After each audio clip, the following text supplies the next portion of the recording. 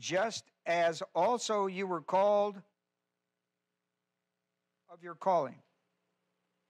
One Lord, one faith, one baptism. Now, if you've kept up count, right? Got one more to go. One God and Father of us all, who is over all, through all, and in all. Boy, that just covers about everything you got to say. Over all, through all, and in all. Now, if you kept up with the ones, we got 7. We have talked about the one body. Last week we talked about the one Spirit. I've got to talk about it again today, and I'm going to talk about it next week, because the ministry of the Holy Spirit is the key to the church age. It's one of the keys. Under the new covenant, you have 2 members of the Godhead who make an appearance on earth in the word coming or advent. Under the new covenant, there are 2 members of the Godhead who make an advent into the earth, into the world. We have the first coming of Christ.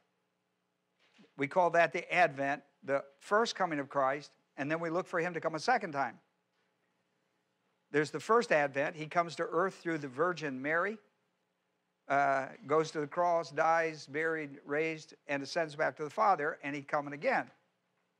The second advent of the second member of the Godhead, or another member of the Godhead, God the Father, God the Son, and God the Holy Spirit.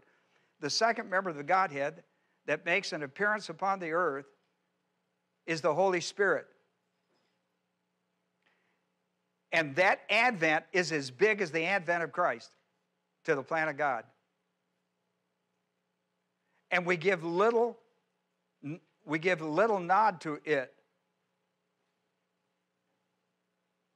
And when did the advent of the Holy Spirit come? It came at Pentecost. That's obvious. We live in the dispensation of the ministry, the Advent ministry of the Holy Spirit. That's who we are connected with.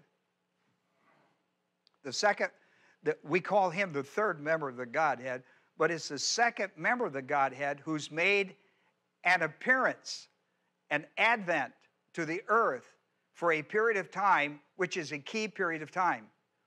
It goes from Pentecost to the second coming of Christ. That's the advent of the coming of the Holy Spirit. It was a big, big deal. I don't know that we make that big a deal of it, but we should, because our entire ministry of our life comes through the indwelling ministry of the Holy Spirit. So I'm spending a little more time on this one Spirit than I might to something else, because this is the ministry that has impacted my life enormously, the ministry of the Holy Spirit. So we're looking at that. Last time I did an introduction to the one Spirit, identified him, I identified his essence as a member of the Godhead, and we talked about the essence of God in the Holy Spirit. Listen, you know why that's important? Because the Holy Spirit lives inside your body. If you believe that Jesus died for your sins, was buried, and raised from the dead, he lives inside your body. He lives inside your body. And so that's a pretty big deal. That's a pretty big deal. So what we're going to take a look at is the ministry. I want to look at 9 characteristics of the ministry of the Holy Spirit. Last week I introduced you to one. Last week I introduced one of the 9, what I call earmarks, or the big, what I would consider really important ministries of the Holy Spirit to our lives. He came to earth to live in us and to minister through us. And so last week we talked about the fruit of the Holy Spirit. Now I can't tell you how important it is. You should memorize the 9 fruits of the Spirit, so that when the Holy Spirit manifests them to you and through you, you can be where he's doing it, not you. You cannot produce the fruit of the Spirit in the flesh. That's why they're called the fruit of the Spirit. And it's not plural. Even though there are 9, it's considered singular. The fruit. Hey, well, come on in here. That's all right. It's about taking care of baby. I know. And listen, it's for the next 25 years. Yes, if you're lucky. If you're lucky. So we're in Ephesians. There should be a Bible next to you. There you go. Ephesians, we're in Ephesians 4, 4 through 6. Now here's what Paul is trying to teach us, Ephesians 4, 4 through 6. Hey, Rick, thanks. Here's what he's going to do.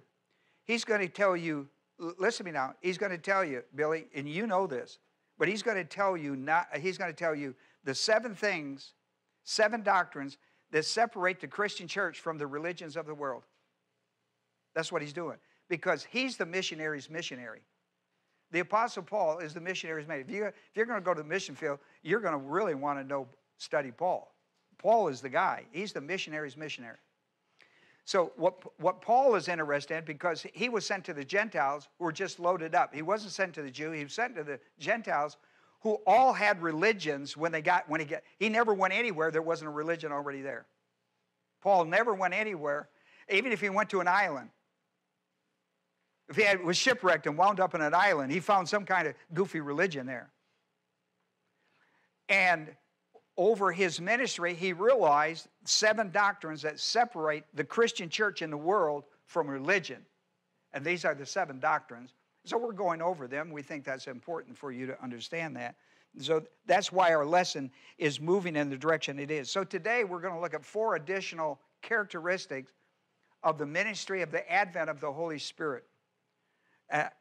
So you're going to need your Bibles, because we're going to look up scriptures. You know, I gave you scriptures, but I didn't write them out for you. I'm going to tell you some of the things that I find important about them. So let's have a word of prayer, and then we're going to jump into our morning study. Let's have a word of prayer. Remember, the Bible is a spiritual book for spiritual people, for spiritual living. You can't learn it nor live it in carnality. Evidence of carnality is personal sin. It could be mental attitude sins, sins of the tongue, or overt sins. If you're aware of it, because the Holy Spirit lives in you, if you're aware of it, you've grieved him, you've quenched him, and he wants you to confess your sins so that you can get back with him who is still indwelling you, but he's not in charge of your life. You've allowed your flesh to be in control. You need to get out of the flesh and get back into the Spirit. You do that by confessing your sin.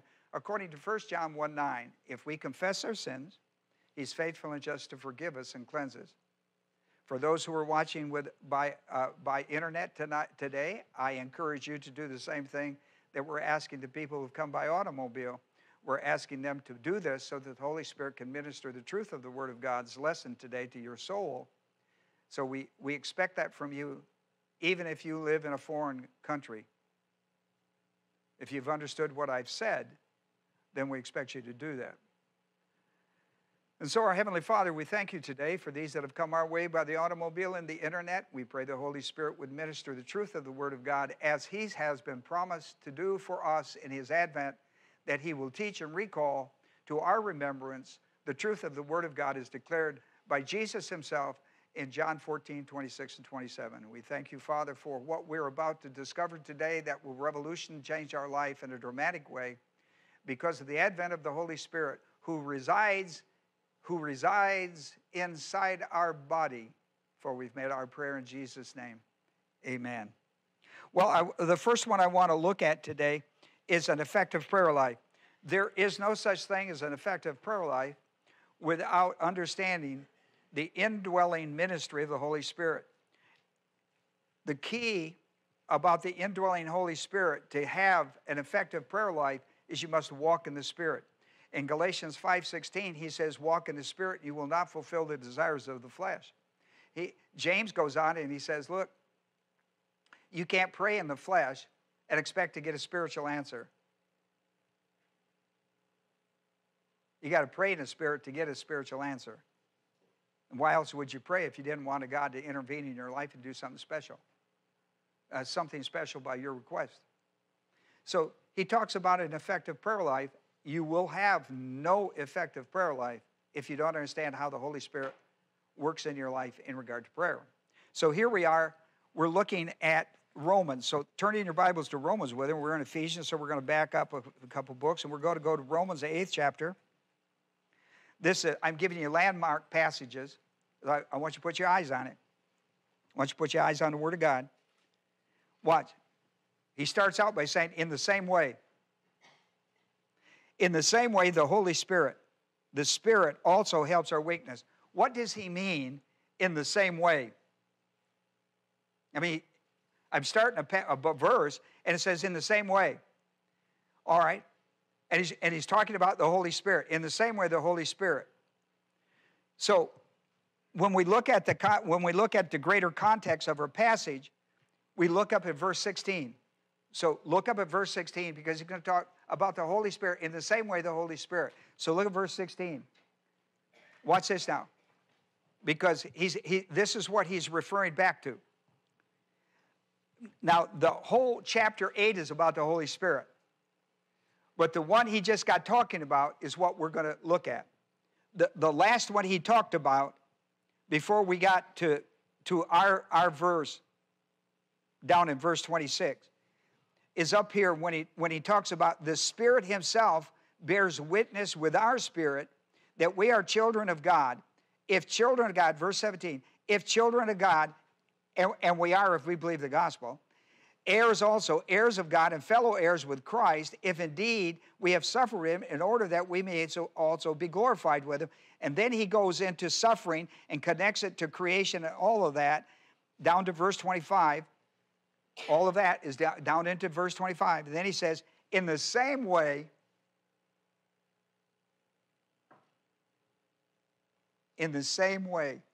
in other words, the ministry of the Holy Spirit that lives inside you, ministering to you like crazy.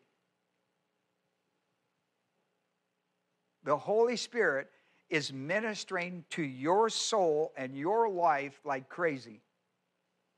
Verse 16 tells us that. It says, the Spirit witnesses with our human spirit that we are children of God. And what does that mean? It means if we're children, we're heirs.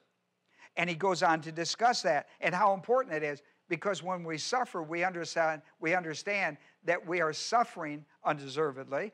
We are suffering for the cause of Christ. We are suffering for the cause of Christ. And listen, we're not alone in our suffering. The Holy Spirit is there, and he has a ministry to our human spirit in the greatest moments of our suffering.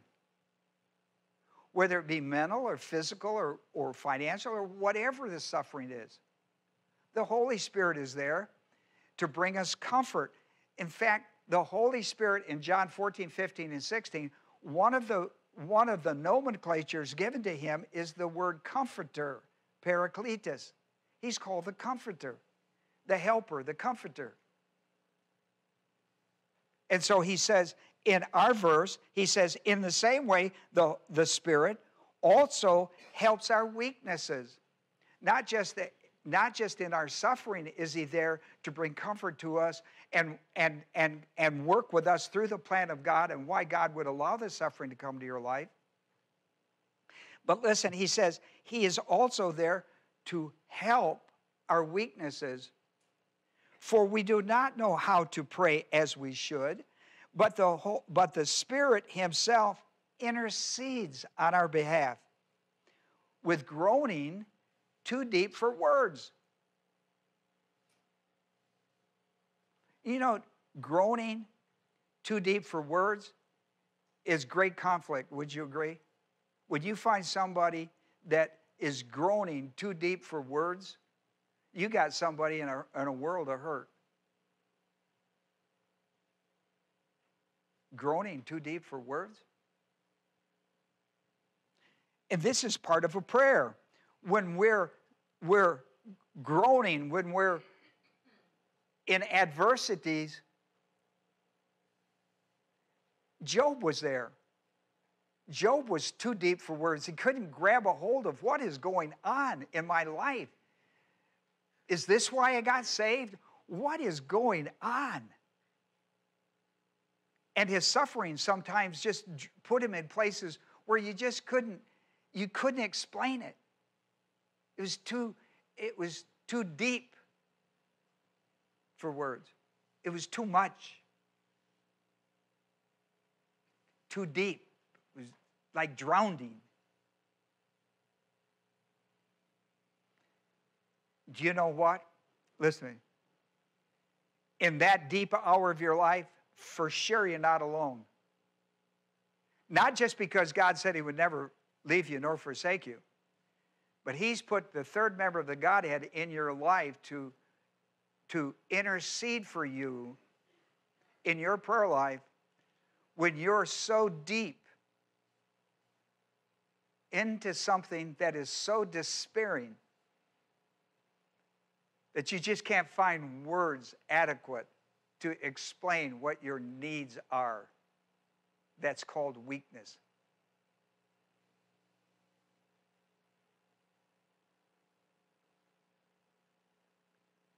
Listen to me. Not only will God never leave you nor forsake you, he will drop into the deepest parts of your misery, the deepest parts of your emotional stuff.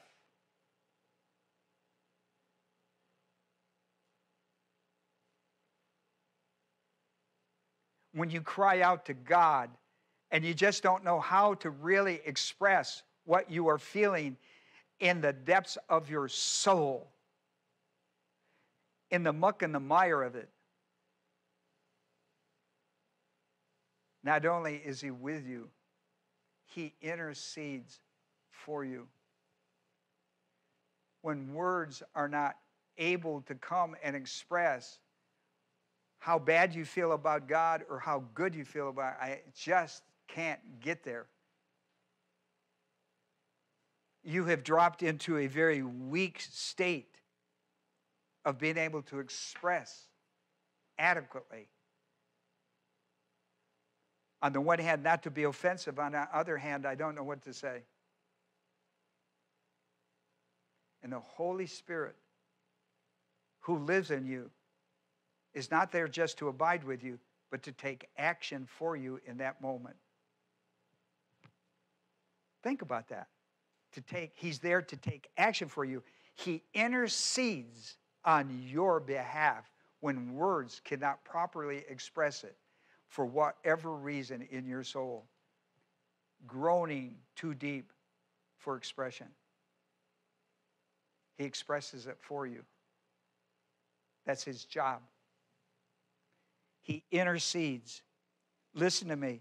For when we do not know how to pray as we should, the Spirit himself intercedes with us with groanings that are too deep for words. He intercedes for us in that moment. He intercedes for us. And he who searches the heart, watch this, watch the two no's, K-N-O-W. Watch this now. Don't miss this. For God who searches the hearts, see, this is where that groaning business, who searches the hearts, first knows what the mind of the Spirit is. Because the mind of the Spirit and the mind of God are one. Always. God the Father, look, Jesus said, the Father and I are one. We are of one mind. The church is to be of one mind. God and Christ are of one mind. God, the Son, and the Holy Spirit are always of one mind. They're never divided on issues. They're always of one mind. God, who understands the mind of the Holy Spirit, who is trying to understand the mind of the believer, are now working in conjunction. Watch this now. And he who searches the heart knows what the mind of the Spirit is, because he intercedes for the saints. You see, working with the saint's mind who is struggling, he intercedes on his behalf and tells God what's on the mind of the person who is struggling to kind of express it. God understands the mind of the Holy Spirit they're one of one mind. So the Holy Spirit takes your thoughts, which are difficult to find expression, either because you're mad at God or you're glad with God, either way. And he intercepts, he brings the clarity of what your intent is before the throne of God in prayer that you're struggling with out of your weaknesses. Paul said, is it at this moment that you will find the strength of God as you've never known it. Power perfected in weakness. You know, that 2 Corinthians 12. Power perfected in weakness.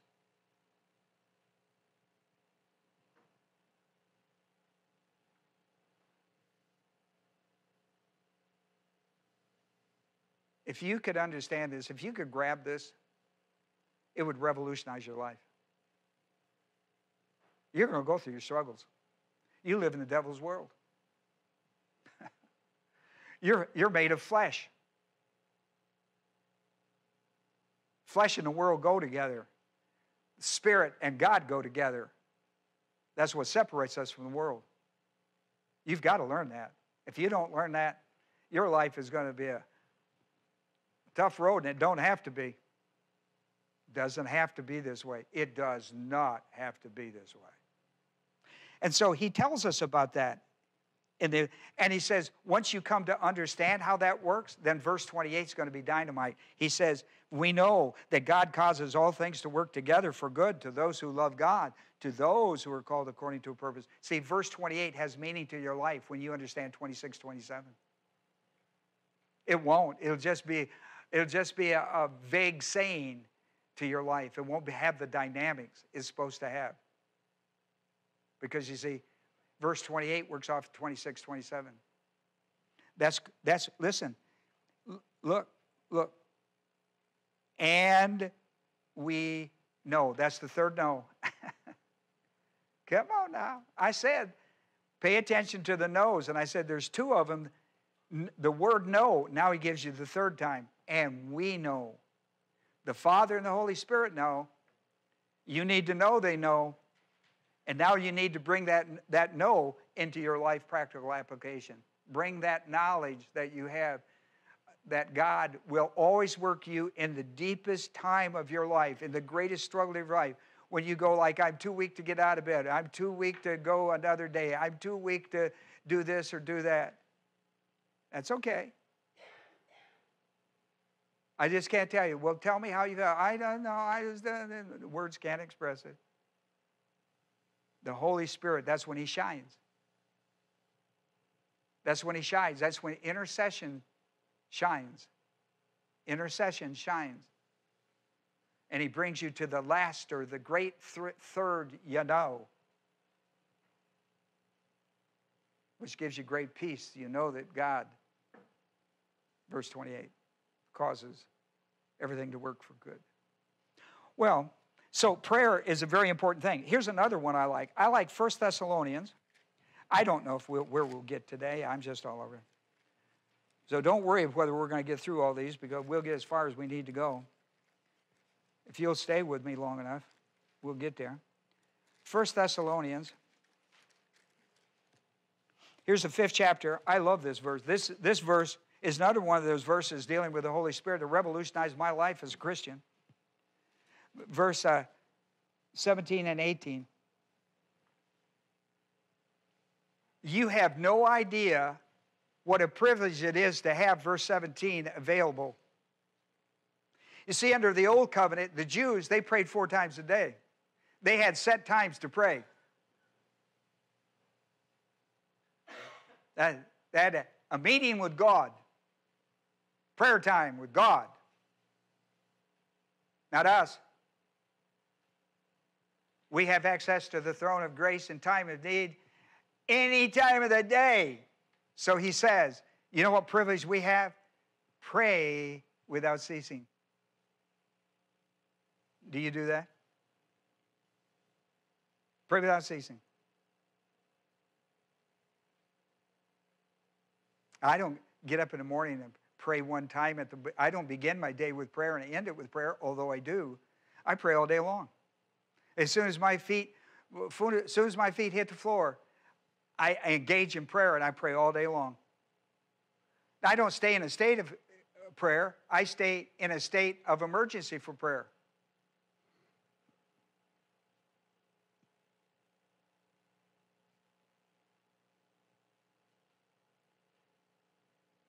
Did you hear me?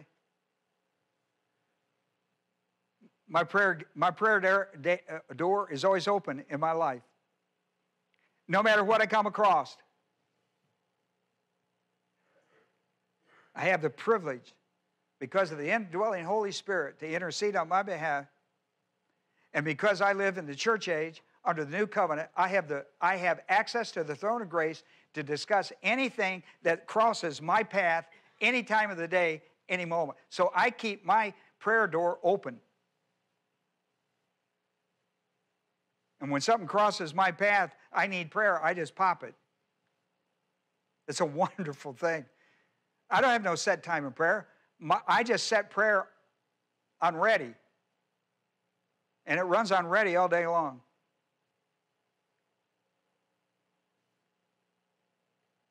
Do you know what a privilege that is? You have no set time to pray. You can pray anytime you want. Hebrews, the 4th chapter, verse 16, you have access to the throne of God, and you can talk to your daddy anytime. You can pick up the phone and talk to your heavenly daddy any time of the day that you want to and have access. You have privilege. You're a member of the royal family. You have privilege. Pray without ceasing. Then he says this. Watch this. Listen to what he says. Pray without ceasing. Watch this. Watch this now. In everything, pray without ceasing. And when you pray, and you'll pray a lot of times during the day, phone call, and all of a sudden you pray. You pray all the time, which means you're available for prayer all the time. If I'm driving down the road and I see an accident, I pray for him.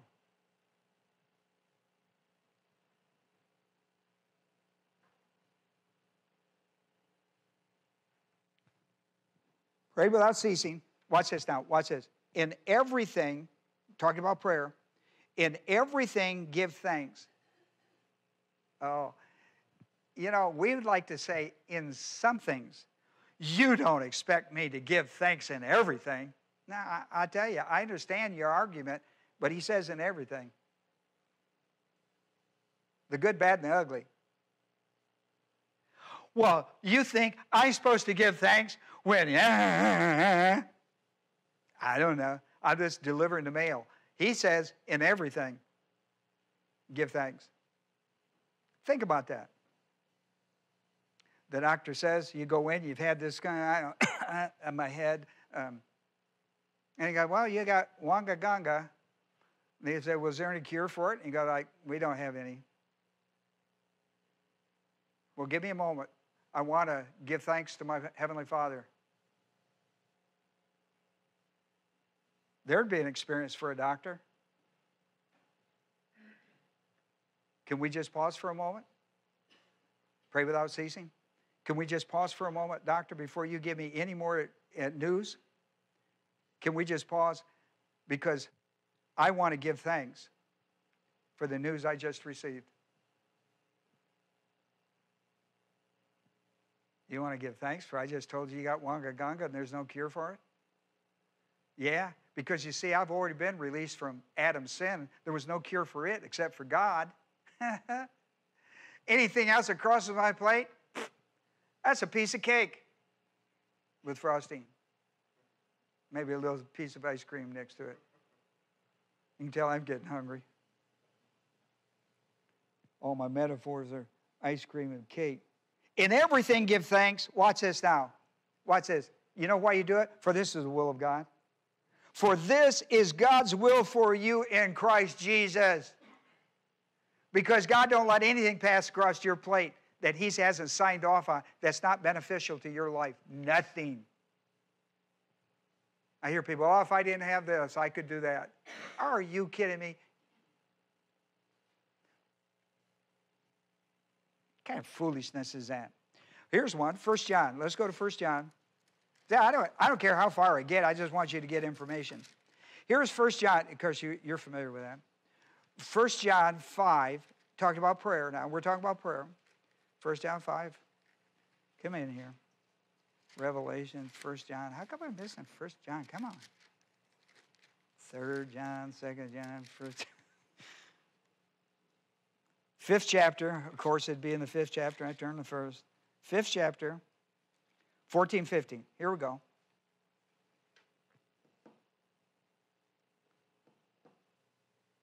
This is the confidence. That's a powerful word. This is the confidence that we have before him. That's Hebrews 4:16, how we get to go to the throne any time of the day, anytime. Listen, he wants you there. He wants you to tell him. The Holy Spirit will intercede. Don't worry about it. He'll intercede. This is a confidence we have before him. Now watch this. If we ask anything according to his will, he does what? Now get this. What does he? This is a promise from God Almighty. What's he do? He hears you. But you got to ask according to what? Now, how are you going to know what the will of God is? The Word. The Word takes you to the will takes you to the work.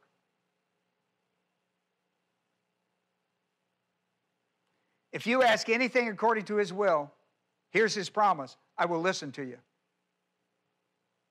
He'll listen to you because the Holy Spirit is under the command of the Father to bring the information properly before him according to the will of God. Agreed? He kind of cleans it up. He cleans your prayer up. Well, God, I don't know exactly where in the Bible is, but this I know.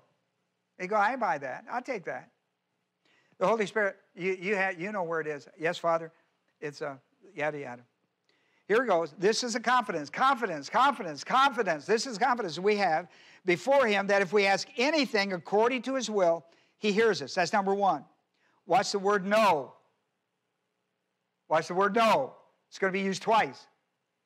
Watch the word know, because this is what you've got to know. This is what you've got to know. All right? Confidence. Confidence and 2 times know. Confidence to know. K-N-O-W. Here's the confidence. If we ask anything according to his will, he hears us. And if we know that he hears us in whatever we ask, and we do if we ask according to the will of God, because he wrote it to tell us. Here we go. That's the first we know. Then we know that we have the requests, plural, which we have asked from him. This beats Santa Claus' list. Oh, God, I would like it. Put it down, honey. I would like it. Put it down, honey. Put it down, honey. There's a plurality have requests. Well, I like that. Too deep, groaning too deep for words. I just illustrated. See, I do a lot of stuff for you to try to get this stuff.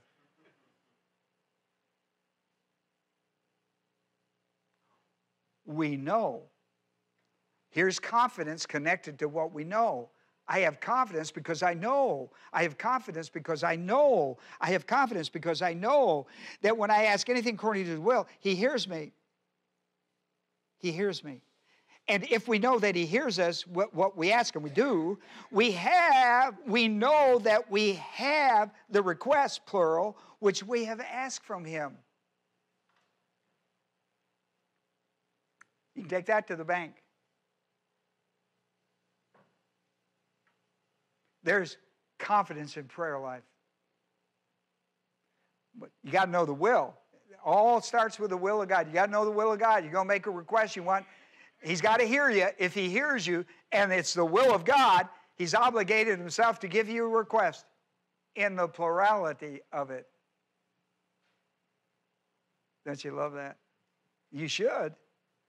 That's getting a whole bunch of paychecks at one time that you can go deposit and write checks off them. Here's one. James. Let's go over here to James 1, 6, 7, and 8. Let them ask in faith. Faith comes by hearing, and hearing the word of God. Okay? That's the confidence we have. If we ask anything according to his will. James approaches it this way. He said, let him ask in faith without any doubting. Here's what I grew up, here's what people would say when I was a kid growing up. Don't open that can of worms. No, I don't know. I'm hoping that they're talking about a can of worms to fish with. And not a can of soup that's turned into worms. You know? So when I hear that, I think of a kid who used to go out and dig up these worms and go fishing with a cane pole.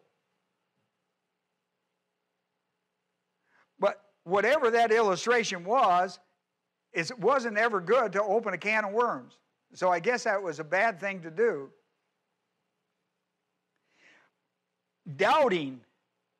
See, doubting is the opposite of confidence.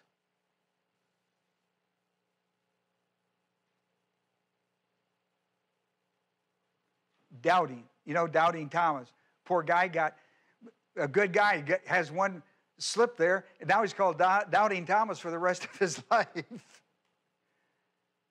It's kind of like a little kid who names you. People will say, well, I hear you're going to have a grandchild. Oh, yeah. What do you want him to call you? Forget it. They'll call you with whatever name they want, and it'll stick with you your entire life. Even when they're 40 years old, they'll come back and call you by that name. That's right? I mean, you can say what you want. You can try to tell them, but listen, once that kid blurts something out and grandma or grandpa shines out and goes like, oh, baby, that was me, it's over. It's over. And so you let him doubt, let him ask in faith without any doubting, because God will honor his promise, Romans 4:21. For the one who doubts is like the surf of the sea, driven and tossed by the winds. Let not that man expect that he will receive anything from the Lord. Being a double-minded person, he is unstable in all of his ways. See, it's a good sign to you when you ask of God in doubt. It's an internal sign of a rotten belief. You have a rotten belief. Did you see that? You're not going to get it if you doubt. He's going to give it to you. I mean, who is ever taking pictures of me? I'd like to have you quit that. Vanity, vanity, yes. Well, anyhow, let me try one more before we go home. I'm moving right on this one. Indwelling. I love this one. I like them all, don't I? I love this one. 1 Corinthians, the 6th chapter, verse 19, 20. I told this to the kids at camp this week. I had a little girl from Georgia. She lit up like a Christmas tree. You could see her say to her in her mind, you could hear her say, do you mean the Holy Spirit lives inside my body and my body is the temple of God? You could see her. She read it back in her eyes to me. I could see it. I could see her going like, and her light, the lights on her eyes got bright. You know, they were dim. Then have you ever seen that? A person has got the lights are in dim. Then they click with something from the Word of God and they flash their bright light. I love seeing that. Every once in a while I see it in here. Every once in a while. He says, do you not know? Do you know how many times the word know is used in the Bible? And when you hear it, when you walk away, you should say, now I know that. Right? Do you not know that your body, talking to a believer, that your body's the temple, that's the naos, that's the Holy of Holies, that your body is the Holy of Holies of the Holy Spirit, who is in you, whom you have from God, and that you are not your own. Now, here's what the kids balk at. Verse 20 is what they balk at. Their lights go on bright. Woo! I'm indwelt by the Holy Spirit, and my body's the temple of God. Yeah, it's a mobile church. This is the part of the verse, the lights go back to dim. They dim them down. For you have been bought with a price, therefore glorify God in your body. They go back on dim.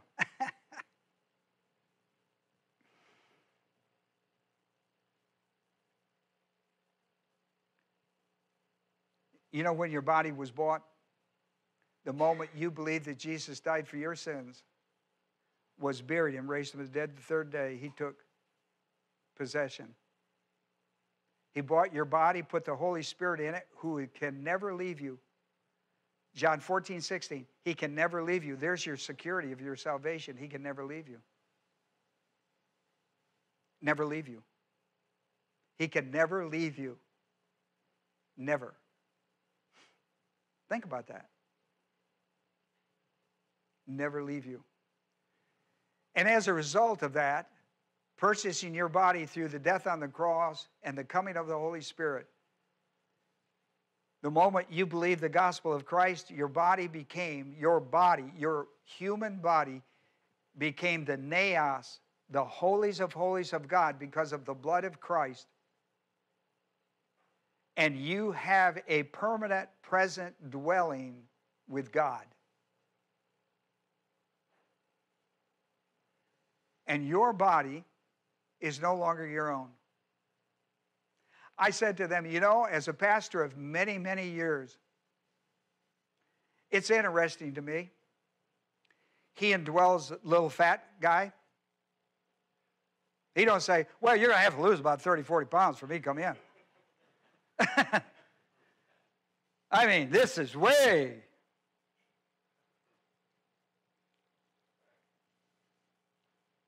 Never says that. He doesn't walk up to a short person and go like, you know, you're only you ought to at least be 5'8". No. He doesn't walk up and say, well, you know, you're pretty short. How tall are you?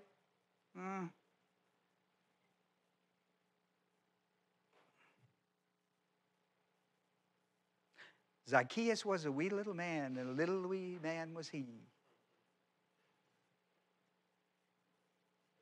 Come over here, Nicodemus. Come over here, Zachariah. Come over here. Let me indwell you guys. I don't care if you're 6 feet or 3 feet. It's not an issue. Whether you're tall or small or fat or thin or bald-headed or long hair or short hair or bark or whatever you do. Well, you shouldn't bark. You shouldn't bark. I mean, I think sometimes you don't realize that because he saved you and he takes you just like you are, and he buys your body. He buys your body. He doesn't care. Look, he doesn't care. Your body, you know where your body's headed? To the dust.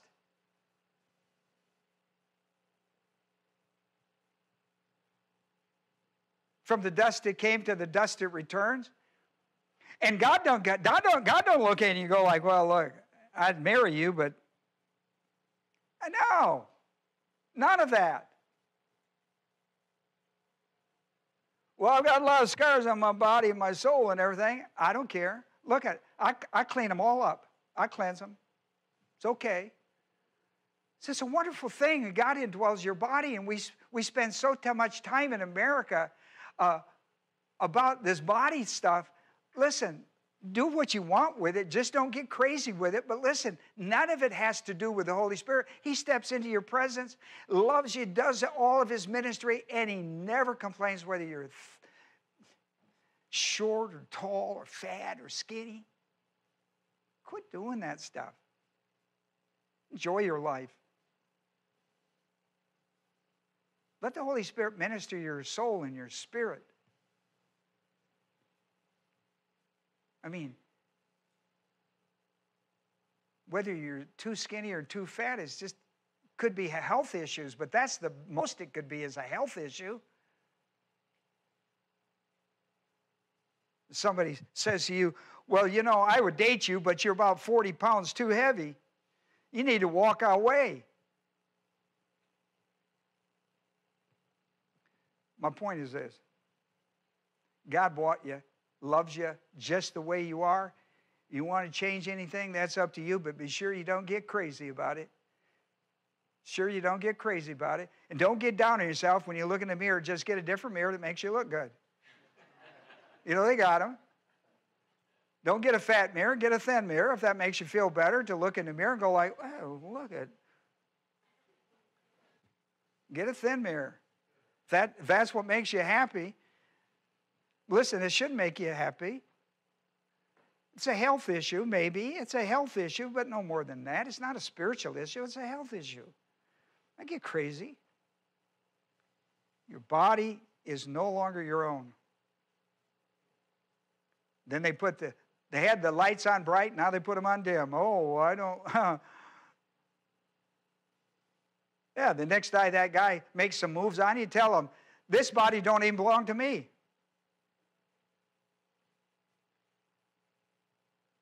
Well,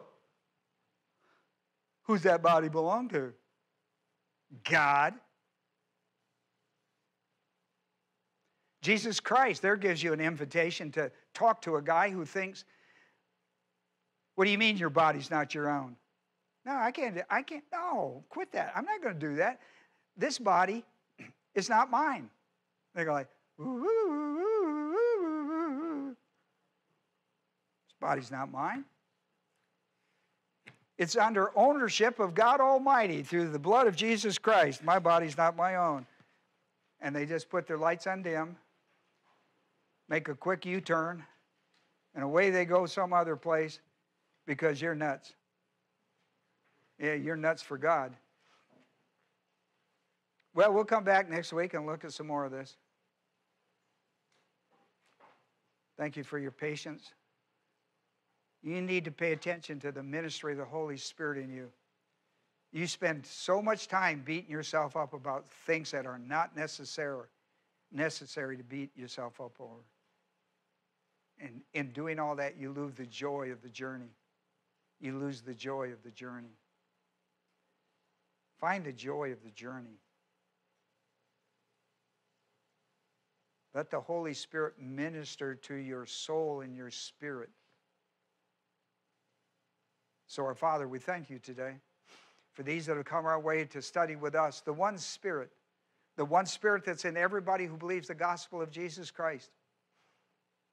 The one Spirit. And what does this one Spirit do? And that's what we're talking about. All the things that He is there to do for us, to minister to us and through us. We've looked at how effective our prayer life can come because of the ministry of the Holy Spirit.